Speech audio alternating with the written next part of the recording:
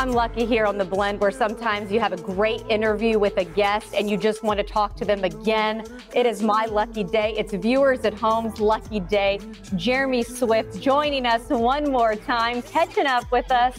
Jeremy, it's good to see you. I think first and foremost, though, condolences.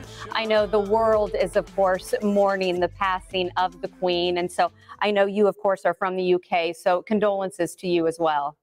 Oh, very kind words. Yes. Well, her reign has just been so incredibly long. You know, she was crowned, you know, when my parents were teenagers.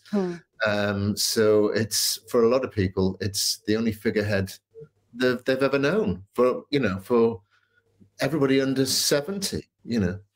It's a very, very sad day. I know it is. And that's why we're thankful that you are willing to talk with us. And I shared a story with you before we got started, how I loved being able to talk with you before. And of course, so many people see your face and they think of hit shows like Downton Abbey, of course, you know, Ted Lasso. But we were able just to catch a clip there of your music video. I feel like your music career is something that we hadn't been able to talk about. Give people an idea of kind of perhaps the genre you're going through, because I got to tell you, like, it's a really cool sound. Wonderland that is. Oh, thank you very much. Well, I don't think of genre when I'm writing stuff. I just think of what the song is about. But you know, I'm going into a kind of pop genre, generally speaking. A lot of people think it sounds quite 80s, but that song, when I started with it, the bottom end of it, the rhythm end of it, sounded quite grime. And I thought, what am I going to do? Because I'm not like a rapper or a toaster. And but it just developed in a different way. And yeah, I'm very happy with it. The album will be coming out next year. And I like to think of it as a kind of like a collection of short stories or a mixtape.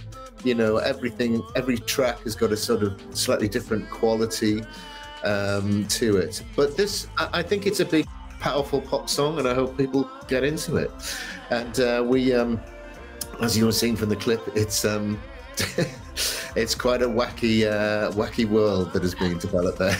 I like that you described wacky world. I wondered how you were going to describe it, because again, watching the video for myself, I feel like what I kind of took away was you're known as an actor, but then being able to have like this creative side, of course, actors, and you're really getting to show like your creativity a little bit. Like, are we getting into the kind of mind that you may have, Jeremy? I mean, there's even unicorns in the video. I'm happy, and I know my, you know, 5-year-old especially happy to see unicorns pop up.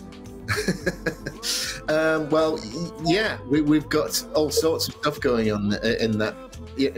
Directed and put together by these guys called the Hadley brothers, who work in animation quite a lot and are hugely imaginative. And they come up with the idea of like inflatable costumes, which, you know, we just had a hoot with.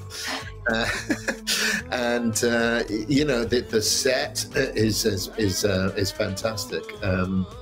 So I was very grateful for them to giving it, you know, a real visual, powerful image.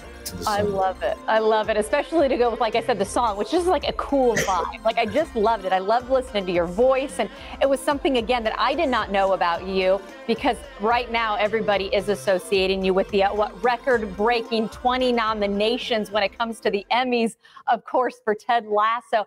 I don't know why I feel like it's my job, but if people say they haven't seen Ted Lasso yet, like, I take it personal almost, because it is one of my favorite shows ever. It is such a feel-good show, getting ready to catch a new season. What does it mean for you to be a part of this phenomenon, rightfully so?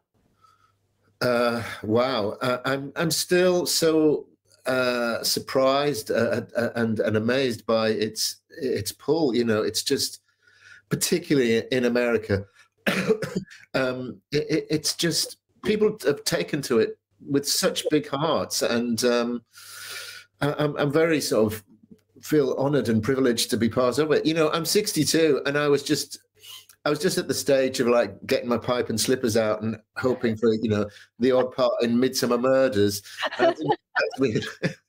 in a worldwide phenomenon show. Now I've got to keep up. I've got to keep fit to enjoy it all. And I was going to say, can we look ahead, though, of course? I mean, as we get to see, 12 episodes, season 3, it's supposed to come out at the end of the year, right? I don't have an actual date for it, but I would imagine it's maybe something like that at the beginning of next year.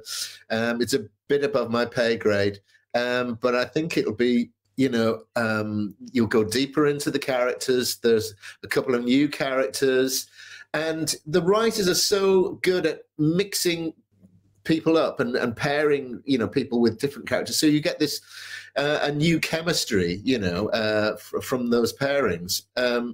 I think that the writing is just so ahead of other comedies, or certainly ahead of where you think it will go. So I'm very excited for people to see it. It is. It's just the best feel-good show. I smile every time I come away from the series. And now I find myself smiling every time I listen to your song. We want to go ahead one more time, end with a clip of Wonderland. Jeremy, I hope you check in with us again. I love talking with you, and this was such a treat to have you join us. Got to do that. Yeah. Thank you so much. Hey, take care and stay well. And again, here is another part of Wonderland. See you soon, I hope, Jeremy. See you. Thank you.